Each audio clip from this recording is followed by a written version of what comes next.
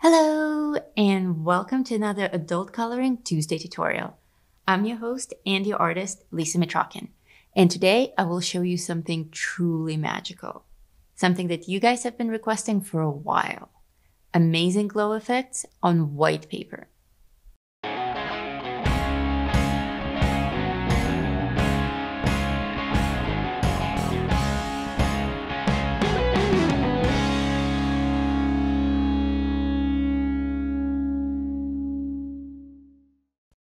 If you're already familiar with my channel and my art, you probably recognize my white charcoal on toned paper technique. It's kind of my signature move. I use it all the time in skin tones and flowers and shiny surfaces, and especially in glow effects. But while the coloring community quickly adopted the white charcoal on gray paper look, many of you are still coloring on white paper. And the reason for that is published books. Most, if not all, published coloring books and magazines are printed on white paper. And while PDF downloads are becoming more and more popular, and many of you are printing on toned paper, just as many are still coloring in classic bound books. So today, I'm doing just that. I'm working in a volume of Coloring Heaven magazine that I was featured in. This is issue 41, the Halloween special. And I actually have one page already colored in it. This was one of my very first videos that I ever published on YouTube. It's a page by one of my favorite artists, Enis Guerrero. And I did this one in Prismacolor pencils. I didn't even do tutorials back then. I just colored it for fun and filmed it. I have a feeling I'll be doing a lot more pages by this artist. Today though, I'm working on one of my own. One of my classic Halloween images, Cathedral Cats. Because it's kind of perfect for demonstrating glow effects with that big stained glass window in the background, and it has interesting subjects that we can use to our advantage for backlit effects. All right, where do we start? When working on toned paper, I teach you guys to start with white to establish the glow. But here, we already have the white of the paper. So what we need to do is build up all the colors and shadows, making the white so stark by contrast that it looks like it glows. Here, I'm actually starting with my deepest reds, and I will build up a nice gradient from red to orange to yellow to white to the center of the window. I'm doing this mostly in Prismacolor, but any brand of pencils is fine, as long as you follow the same steps and try to match the colors to the best of your ability. Pick the pencils that you have that are the most vibrant. Black Widows are good, Fiber Pastels will work here. Oh, and of course, this is perfect for oil pastels, but we're not doing that today. I'm getting carried away. On this one, I'm working systematically. I'm coloring one glass panel at a time and one color at a time. You can certainly play with more or less detail. Me, I want just enough detail on each segment of glass for it to look slightly different from the one next to it, but I also want my color gradient from the edge to the center to be smooth and uniform. Once I'm done with my red band, I add my next color, orange. All around, making sure that I add more or less the same amount of it all over. I want some imperfection here and there because it's glass, but not a lot. I'm also allowing my orange to spill onto the red. That makes the red just a touch more vibrant. I follow the same steps with the yellow, adding a band of it all around the circle, trailing it into the white areas gently, and also letting it spill into the already established orange. Again, one glass panel at a time, but keeping the whole composition in mind. At this point in the orange and yellow layers, I'm also starting to establish these lines leading out of the center. These could be artifacts in the glass itself, or they could also be suggestions of light glow. We'll see how it works out. I'm also adding a little bit of light spill onto the cats, just because I'm already working with yellow, but you can leave this step for a little bit later. This is looking good, but I want the red areas to be even more rich, so I enhance them with deep purple. I'm adding this purple lightly to some of the darker panels, going over the outlines and also introducing more of these leading lines. I like the idea of them being artifacts, but also the path that the light will travel. And enhancing red with purple is actually one of my favorite color tricks. So far so good, but it's far from glowing. The thing that really sells the glow illusion is contrast. A candle glowing in a dark room is mesmerizing and shiny and clearly stands out, while a candle in a brightly lit room is easily overlooked. It's still glowing, but it's outshined by all the ambience. So in order to make our stained glass window really glow with the light that's passing through it, we need to make the rest of this side of the space really dark.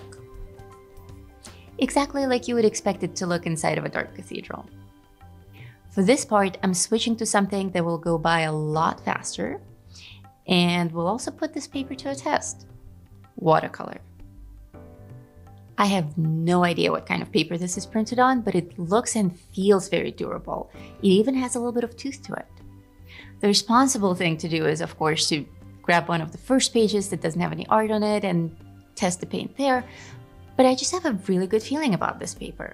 I think it will hold up really well. We'll see. And I was right. So far, so good. I'm being a little conservative on the amount of water that I'm using, and I'm also using it over the established layer of colored pencils, but so far there's no warping, no weird texture changes. This may work out beautifully. If you're working in a different book, printed on different paper, you may want to be careful with watercolor. You may even consider using acrylic paint instead, or continue with pencils. The kind of watercolor that I'm using here is a bit chalky, and I'm actually able to add lighter colors on top of darker ones, like I would with pastels. So I'm starting with pure white, and I'm adding it heavily to the center area, spilling onto the cats to take away some of the black outlines.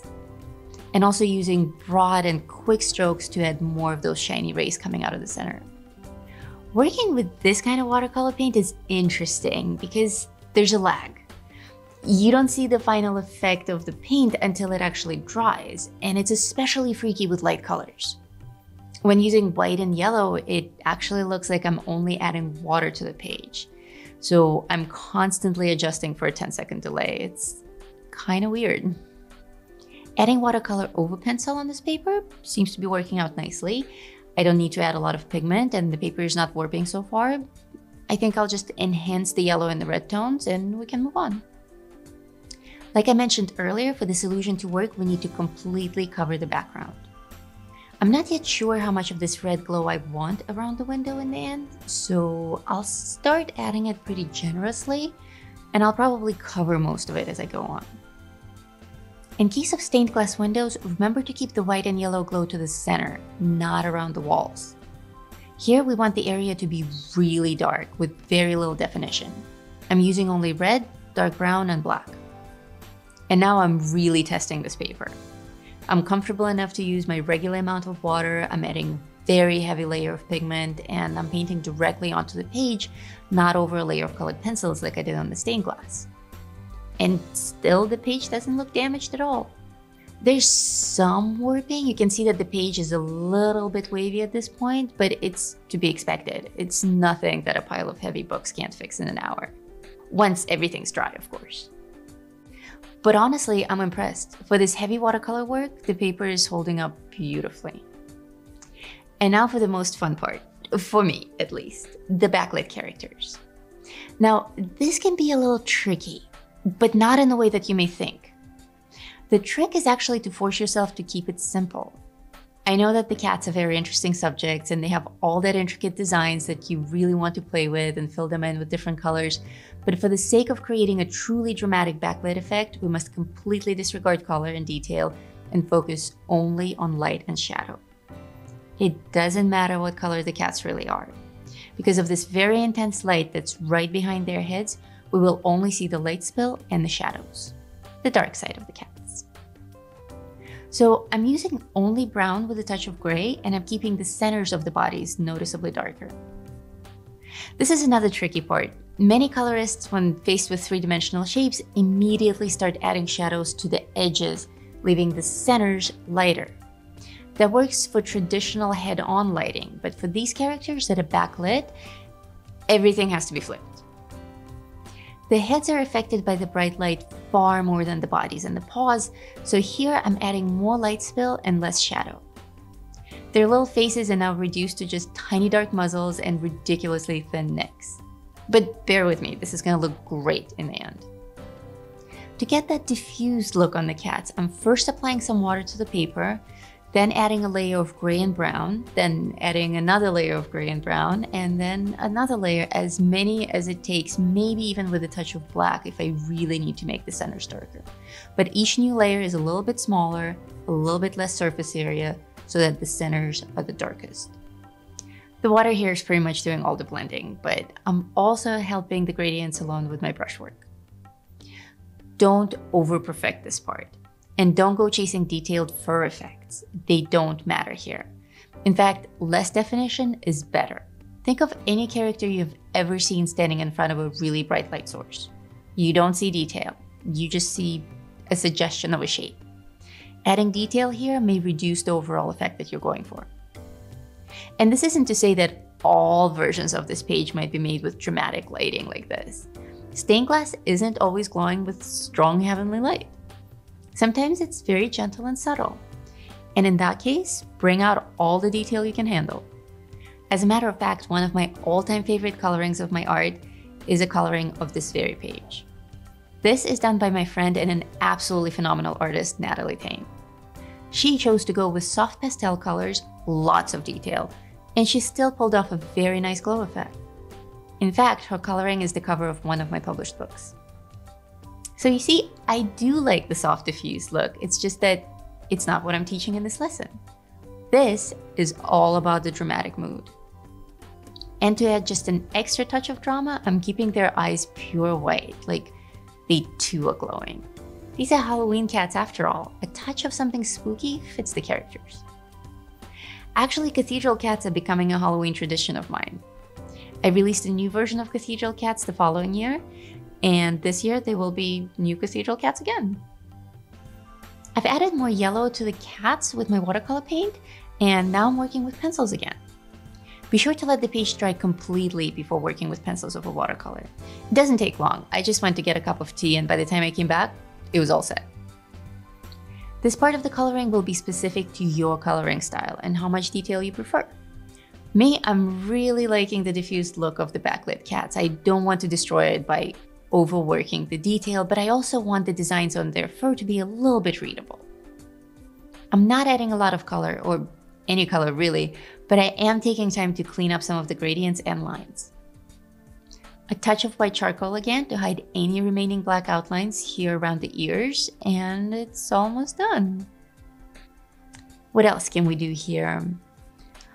Let's add some gold to the frame just for decoration, and something is still missing. I forgot the shadows. This light will cast some shadows on the floor. So I'm adding my shadows with a black pencil, but using watercolor would be even faster if you want to just do it that way. Go for it. When adding shadows, remember to keep perspective in mind.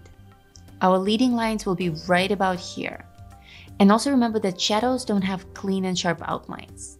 The further out from the subject they get, the fuzzier they appear. I think this looks great. I'm gonna call it done. I hope you had a great time coloring along with me. If you don't already own this issue of Coloring Heaven magazine, I highly recommend it. I'll put a link to it in the video description. I know that they're planning something special for October as well, but my lips are sealed.